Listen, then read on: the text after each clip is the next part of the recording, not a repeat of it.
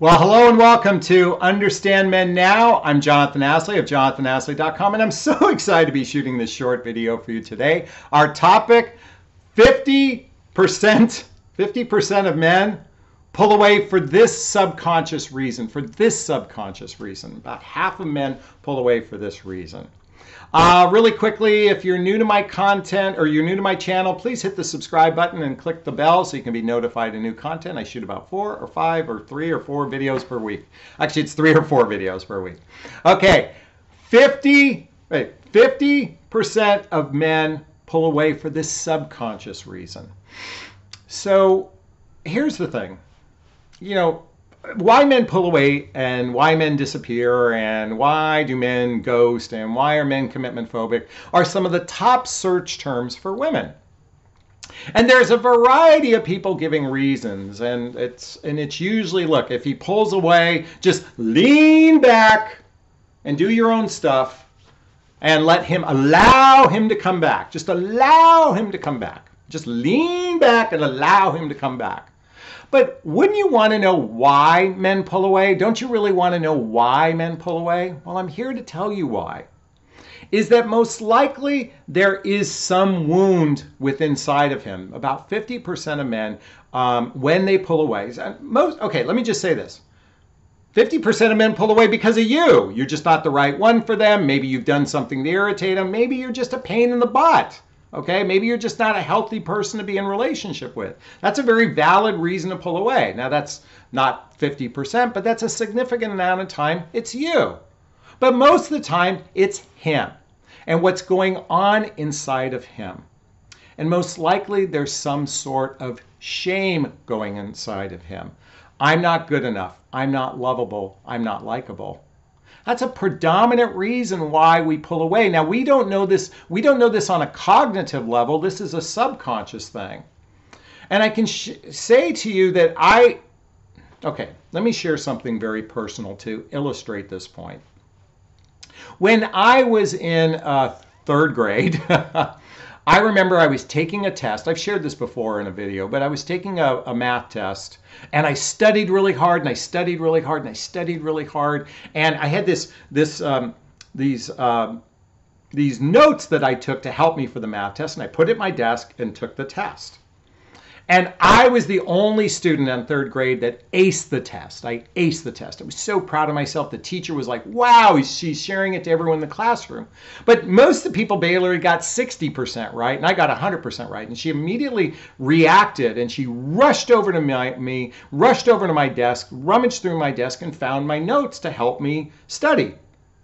And she immediately screamed to the classroom, "You're a cheater, you cheated." And here I am, a 3rd grade boy, and this pummeled me.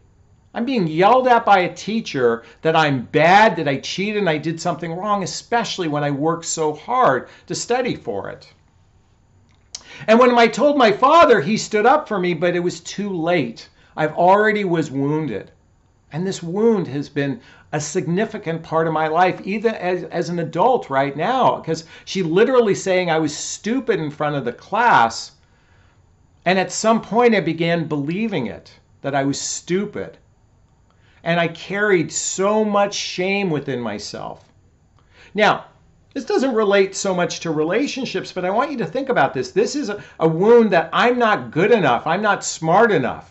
I'm not smart enough. And so anytime I was in relationship with someone and there was something that related to intelligence, and maybe something came out of my mouth wrong, maybe I misspelled a word, maybe I did something that didn't show much intelligence, I immediately would pull away.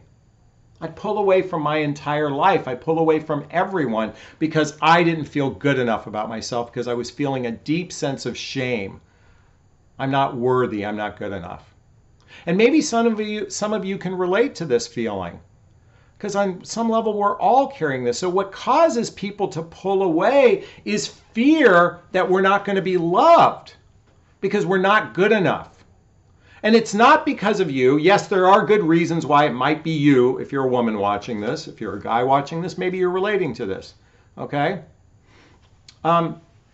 If you've ever experienced shame, please post a comment below. If you've ever experienced I'm not good enough, please post a comment below. Please share your experience, because the more we get it out, just like I just shared it with you, the greater chance we can heal from this. Because oftentimes, and this is a subconscious thing going on, it's not like we're saying, oh, I'm a bad person, I better pull away.